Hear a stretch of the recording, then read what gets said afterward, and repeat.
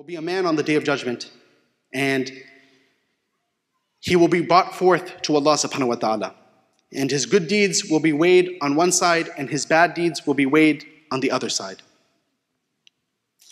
And unfortunately, his bad deeds will outweigh his good deeds. And so Allah subhanahu wa ta'ala tells the angels, take this man to hellfire.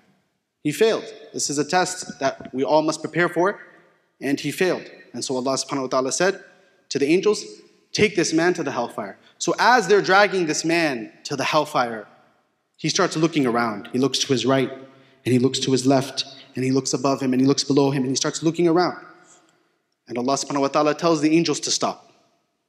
He tells the angels to stop dragging him to the hellfire. And then Allah subhanahu wa ta'ala asks him a set of questions. And obviously Allah subhanahu wa ta'ala knows the answers to these questions, but he is opening a dialogue with his servant, and he is teaching all of us a lesson through this dialogue.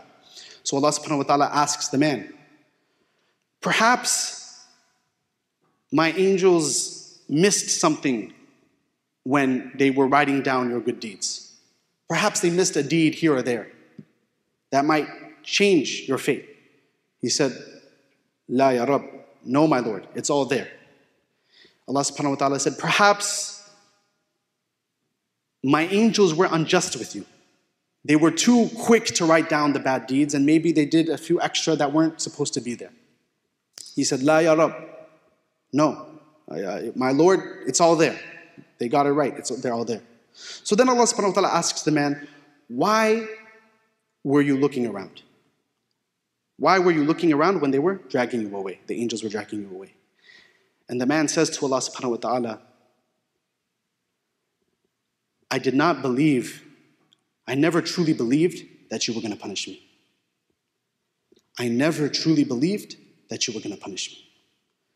And then Allah subhanahu wa ta'ala tells his angels, put this man into Jannah because of his good opinion of me. Put this man into Jannah because of his good opinion of me. Subhanallah.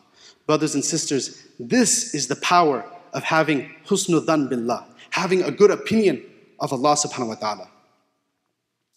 This is the power of falling in love with Allah subhanahu wa ta'ala. We know the hadith that Allah is as his servant thinks of him.